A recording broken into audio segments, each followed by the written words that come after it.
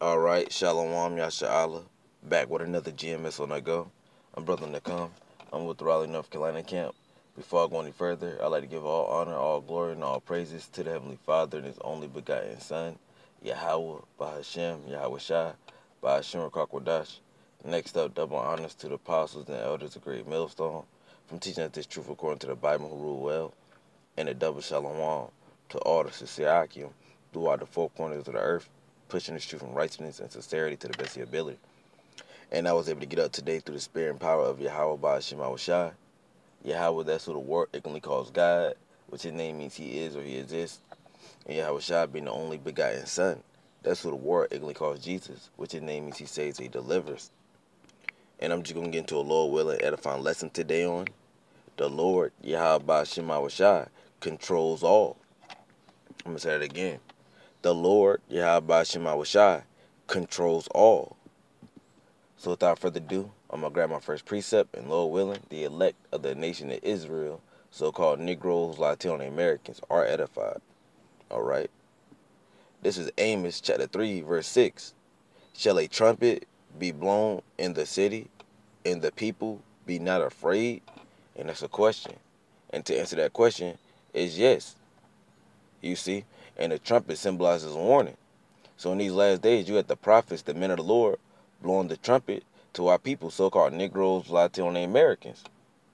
And two-thirds of our people, they're not afraid of what we're telling them that's written inside the Bible. You see, they're not afraid of the prophecies that are coming to pass. They're just living their regular lives like they ain't got a care in the world. So yes, you should be afraid when the trumpet, the warning, is being blown.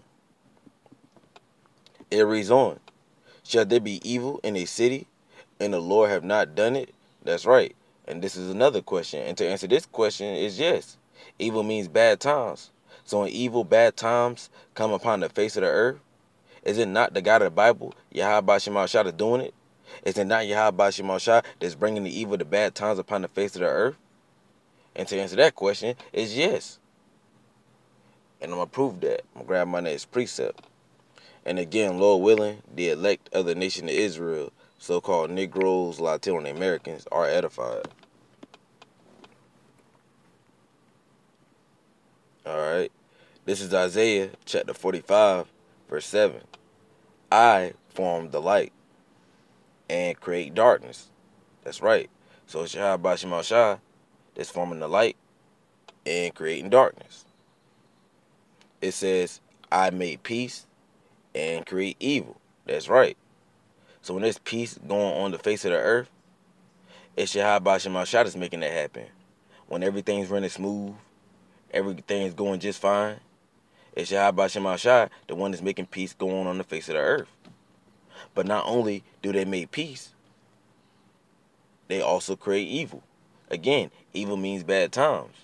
So going back to Amos 3 and 6, should there be evil in the city and the Lord Yahweh Bahashem Shai have not done it? Yes, they're the ones doing the evil, bringing the bad times upon the face of the earth. Because what? They're the ones creating the evil. So when you see house fires, tornadoes, tsunamis, floods, earthquakes, forest fires, massacre shootings, you name it, it's Yahweh Bahashem Shai, the one that's doing the evil upon the face of the earth. It reads on, I, the Lord, Yahweh Bahashem Shai, do all these things. That's right. So it's not Allah, it's not Buddha, it's not the Hindu god of Shiva, it's not Santa Maria, it's not Baphomet, it's not none of these false gods who are no gods who are getting praise and worship. It's Yahweh Bahashem Shai, the God of the Bible, that's doing all of these things. They're the ones pulling the strings, making these things happen. So I'm going to grab my next precept. Let me see, Deuteronomy.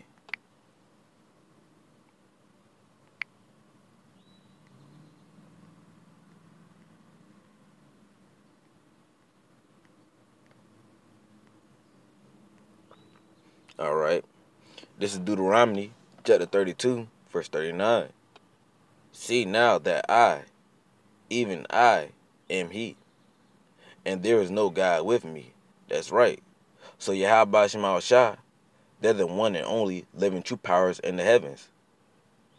Allah, Buddha, the Hindu god of Shiva, Santa Maria, Haile Selassie, all these false gods who are no gods, They're not with Yahweh Shema Shah in the heavens, bossing them around, giving them orders, telling them what to do. You see? It's Yahweh Shema Shah. They stand alone. They give their own orders to their own selves. They tell their own selves what to do. There's no other God beside Yahweh Shema Shah. It reads on. I kill. That's right.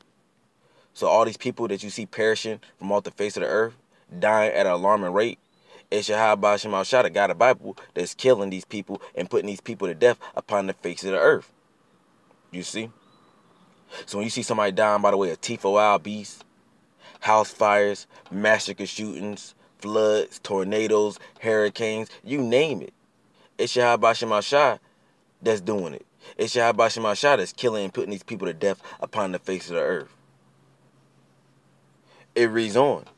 I kill and I make alive. That's right. So not only does Yahweh Shema Shah kill, but he also has the power to make you alive. The reason why people are breathing and alive on the face of the earth is because of Yahweh Shema Shah. It reads on. I wound and I heal. That's right.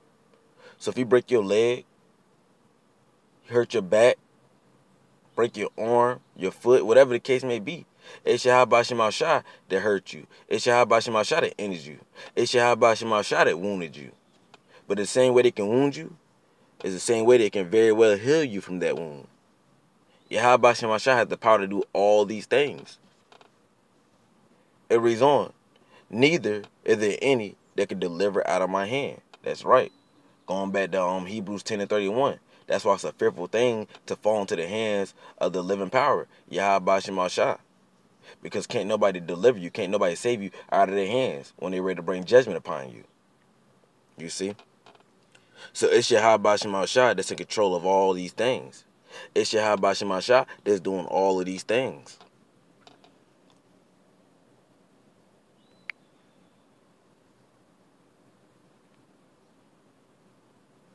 First Samuel.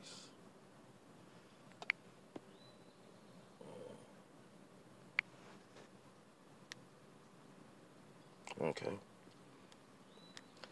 This is First Samuel chapter 2, verse 6. The Lord, Yahweh Shema Shah, killeth and maketh alive. So again, it's Yahweh Shema Shah, the one that kills and makes alive upon the face of the earth. It reads on. He bringeth down to the grave and bringeth up. That's right. And the grave symbolizes hell, a low condition. So it's Yahweh Shema Shah who will bring you down to hell, to a lower state. In the same way they'll bring you down to hell, to that lower state, they'll also lift you up. They'll bring you up from that lower state. Verse 7. The Lord, Yahweh Shema Shah, maketh poor and maketh rich. That's right. So if you're a bum on the street, you ain't got no money, you ain't got no job, you know you struggling, it's Yahweh Shema Shah that made you poor. It's Yahweh Shema Shah who made you like that. But the same way they make it poor, they also make it rich. You know, so if you got a lot of money, you wealthy, you ain't really got to want for too much, it's Yahweh Shema Shah who made you like that as well. It reads on. He bringeth low and lifteth up. That's right. You see?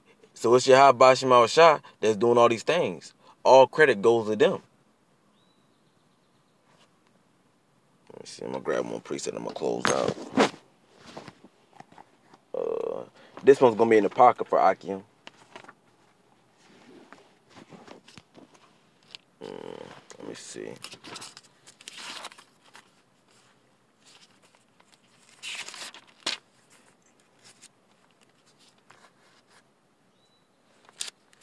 Bear with me.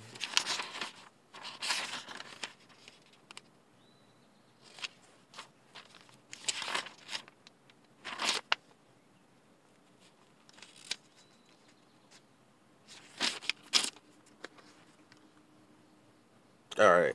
This is an Apocrypha, Sirach, Sirach, Ecclesiasticus, chapter 11, verse 14. It says prosperity and adversity. Prosperity basically meaning like when you're doing good in life, when you're succeeding. It said in adversity, when you're going through a lot of hell, when you're being afflicted. It says life and death, whether you live or whether you die. Poverty and riches. Poverty meaning like when you poor, you ain't got a lot, you ain't got too much. And riches, when you're wealthy, you got a lot of money. It says come of the Lord, Yahweh Shema Shah. That's right. So all of these things that I just named according to the Bible, all these things come from Yahweh Shema Shah. You see, so if they want you to prosper in life, you're going to prosper. If they want you to go through adversity, you're going to go through adversity.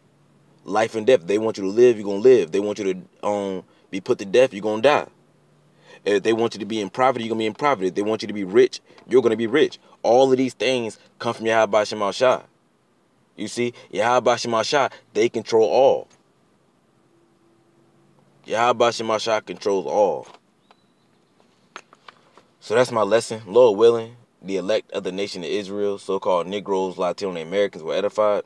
Before I go any further, I'd like to give all honor, all glory, and all praises to the Heavenly Father and His only begotten Son, Yahweh, Bahashem, Yahweh Shah, Bahashem, Kakwadash. Next up, double honors to the apostles and elders of Great Millstone from teaching us this truth according to the Bible who rule well, and a double shalom to all the sincere Akim throughout the four corners of the earth, pushing this truth and righteousness and sincerity to the best of your ability. Till next time, shalom. Kwam Yashala.